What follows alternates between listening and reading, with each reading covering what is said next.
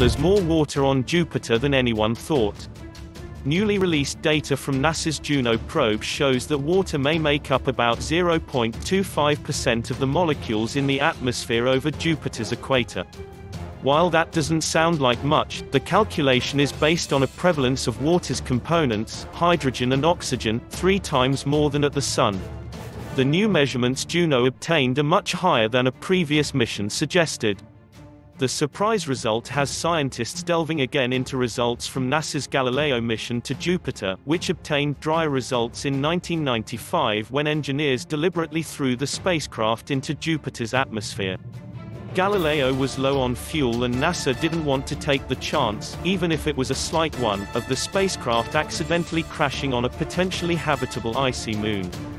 Reconciling the results from Galileo and Juno is key for scientists to better understand how our solar system came together, NASA said in a statement. Since Jupiter was probably the first planet to form, it could have sucked up most of the gas and dust that the Sun's formation left behind. How much water Jupiter soaked up then, should help scientists identify the most plausible theories to explain its formation.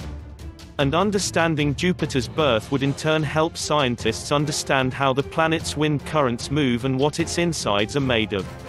Scientists should be able to generalize findings at Jupiter to certain kinds of large exoplanets to learn how other solar systems formed. Galileo's results were a puzzle even back in the 1990s. The spacecraft sent back data showing 10 times less water than scientists predicted, and more weirdly the amount of water appeared to increase the deeper Galileo went into Jupiter's atmosphere, according to the NASA statement.